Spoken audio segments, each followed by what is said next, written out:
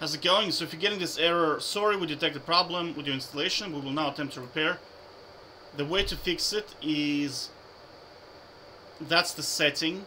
Remove all compatibility modes and everything in compatibility. It has to be basically, nothing has to be ticked. And then you have to run as administrator. So I'll show you how to do it.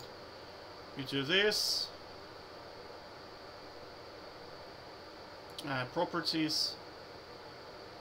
Then compatibility. You see everything has to be off. And then you go to general. No, not about shortcut. Advanced. Run as administrator. Ticket. OK.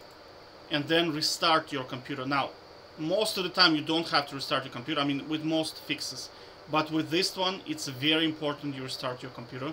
Otherwise, it's not going to work. And that will fix it, right? And then you can play one-on-one League of Legends. And, okay, take care, bye-bye.